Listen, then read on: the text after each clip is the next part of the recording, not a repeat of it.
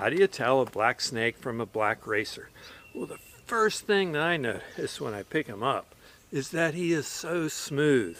And the reason he is so smooth is because black racers have very smooth scales. They don't have keels on them, while black rat snakes have keeled scales, much like the rough green snake has keeled scales and the smooth green snake does not. This does not have keeled scales. They're smooth. Also notice how uniformly black the black racers are. While black snakes often have a pattern that's sort of remnant of their